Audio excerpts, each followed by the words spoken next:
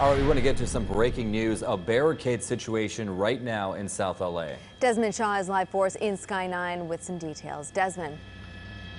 Yeah, Chris and Serene, this is kind of crazy. We're off of 55th Street and Hoover in South LA, and this is LAPD here. I can't show you too much of the scene because this may be an active SWAT situation, but we also have LA City Fire on scene. Now, what happened earlier, we understand, is that a man apparently is wanted for assault with a deadly weapon on his father. Apparently was hitting him with something so hard that he had to be transported to the hospital. And so when officers tried to confront this person and arrest him, he actually started throwing knives and other weapons at the officers. So he ran in the house, locked the door. He won't give up. This is a barricade situation here. They're trying to coax this person out into giving up. We understand that one person was transported to the hospital in unknown condition regarding this incident in South LA. Live in Sky 9 overhead, I'm Desmond Shaw. Chris and Serene, back to you in the studio. All right, Desmond, thank you.